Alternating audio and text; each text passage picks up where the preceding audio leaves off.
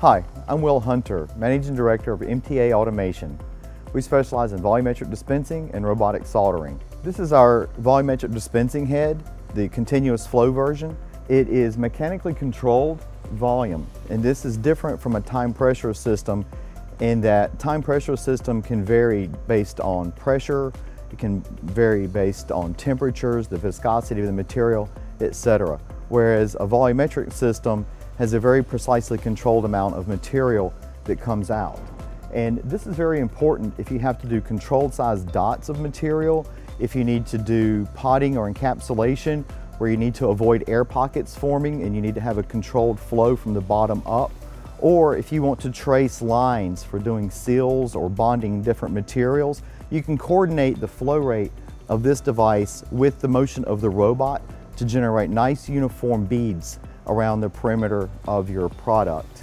So we've designed this particular unit to be compatible with a lot of different materials. It's both mechanically and chemically compatible with materials. It works with materials that are filled, it works with high viscosity, low viscosity materials, it works with solvents, greases, adhesives, two-part epoxies. We have a lot of different options for the materials inside in order to facilitate that compatibility. As you can see here, we have 5 different sizes of the continuous flow dispenser.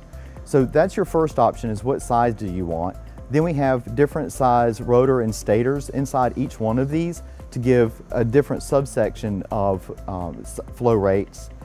We can change the material of the wetted parts between stainless steel or PEEK for chemical compatibility.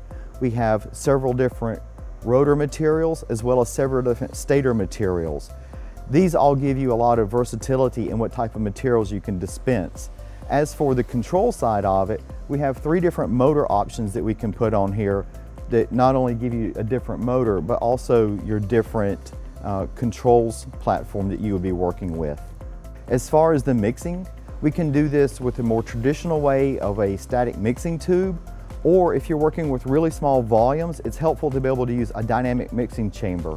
And a dynamic mixing chamber is different from a static mixing tube in that a static mixing tube is sized according to the number of folds that you need to have in your material, and a dynamic mixing chamber is sized according to your shot size. So we just put a small amount of material according to your shot size.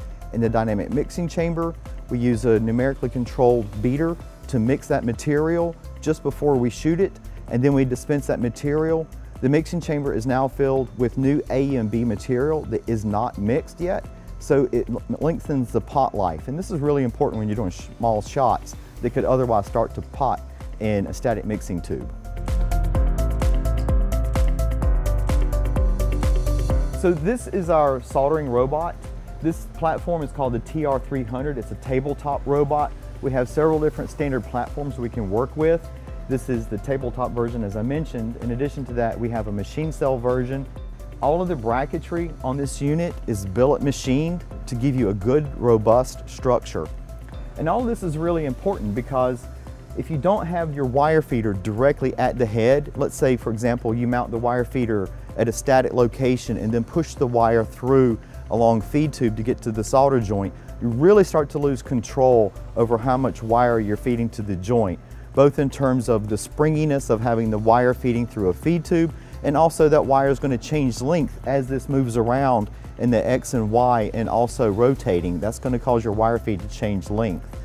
What really makes our soldering technology unique is the soldering head itself.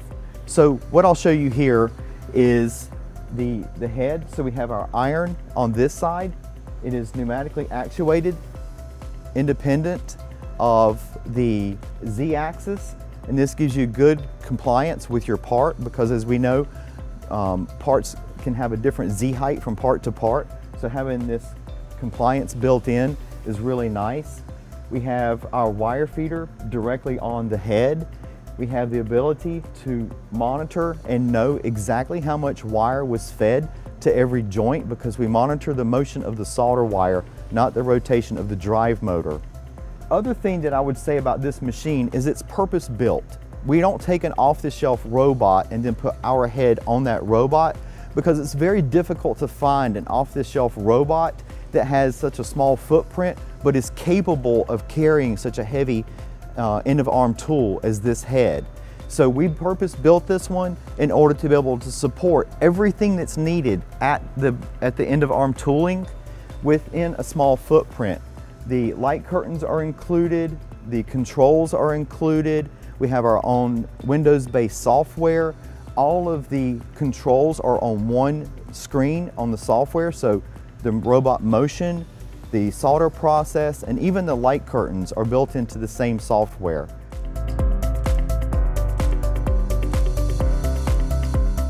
So if you'd like to learn more about our volumetric dispensing or robotic soldering applications, please feel free to contact us. You can reach us at www.mtaautomation.com. That's 2 A's directly adjacent.